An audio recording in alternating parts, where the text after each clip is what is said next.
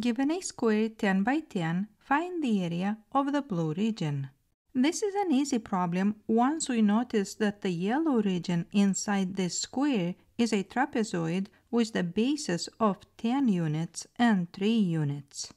So if we find the area of the trapezoid and we subtract it from the area of the square, we will get the area of the blue region. The area of a square with the side S is given by the formula A equals S squared. The area of a trapezoid with the bases A and B and the height h is given by the formula A equals h over 2 times A plus B. The height of our trapezoid is 10 because it is the same as the side of the square. Then the area of the blue region will be equal to the area of the square, which is 10 squared, minus the area of the trapezoid. And that is the height 10 divided by 2 multiplied by the sum of the bases 10 and 3.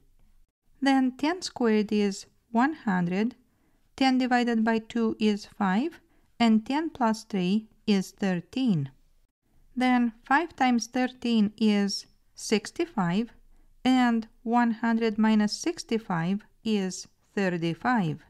So here we have the area of the blue region, and that is 35 square units.